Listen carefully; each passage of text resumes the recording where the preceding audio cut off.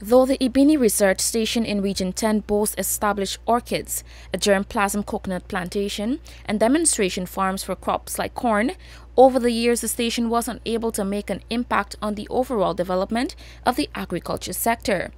But the research station will soon see a fresh new face and renewed vision, as government plans to revamp it, as plans move ahead to improve Guyana's agriculture sector through improved research and technology. The Agriculture Minister, during a weekend visit to the station, told the media that it has not been conducting research to the scale that is required to boost the agriculture sector. This station was supposed to be a station that we had to do research to ensure and get different species of animal we're here and also different crops. I understood just now from workers that they have been doing some of those research, but they are not doing it in a scale that we want it to be done, because as present this research station was supposed to ensure that we give the kind of leadership and guidance to farmers around the country. As we are now a country that is advancing the agri-food system in the Caribbean, this research station will have to refocus. As Minister, I will ensure that we do some rehabilitation work and some critical infrastructure.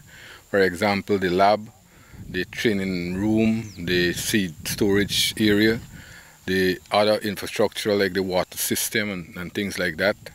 And we have to also look to refocus the entire station and how they will be functioning. As a matter of fact, it seems that different agencies, GLDA, NARI, NDIA, the Hydromet that have staff here, they have been doing their thing by themselves in terms of working directly under those agencies. What I intend to do is to have a coordinator, to appoint a coordinator here, and that coordinator will ensure that he coordinates with all the agencies, and then we'll refocus this agency. On the bright side, cattle research being done by the Guyana Livestock Development Authority there has been making strides, the minister reported.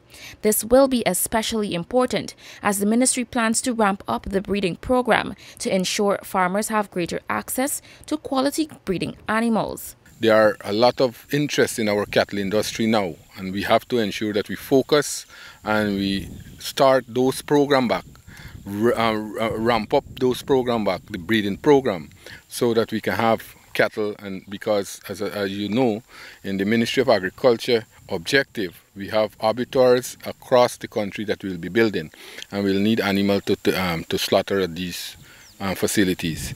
The Ebini Research Station is one of the oldest research entities in Guyana. It was established in the 1940s. The station initially started as a livestock research station, however the crop research station was established in the early mid-1960s. Over the years, the station has been responsible for the development of a number of crop and livestock farming systems applicable to the intermediate savannas. Reporting for the newsroom, I am Shakima Day.